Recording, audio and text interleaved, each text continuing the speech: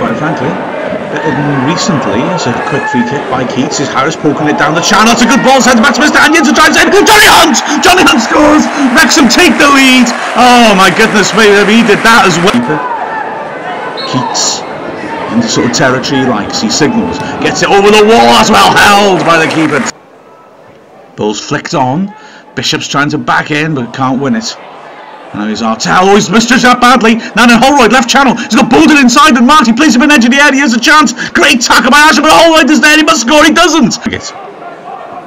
Here's Whittaker now sweeping the ball across to the right hand side.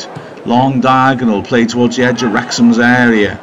And in midfield, oh, it can't be controlled, and Wrexham have a chance to break here. Slotted in behind the defence, and Ogilvy's in the right channel here. Can he get a shot off? He drives it. There's not enough power on it. Keeper fumbles. Wrexham come away with the ball, albeit luckily. Joe Clark skips past his man, plays it inside to Bishop. Bishop from about 25 yards out into the 18-yard box. Good cross. Ogilvy turns it towards goal. Hunts at the bar post. Whittaker 25 yards from goal, inside to the captain Turnbull.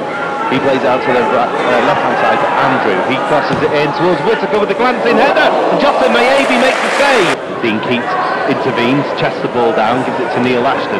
Here's Johnny Hood. Oh, and a late tackle there by Hall. Well, he does receive the yellow card. Keats plays it in low towards Bishop. Oh, it's saved by the keeper's feet. Here's an opportunity. He's almost burst in the box. Peter's man. Keeper comes out. Almost shot. Was blocked by the keeper.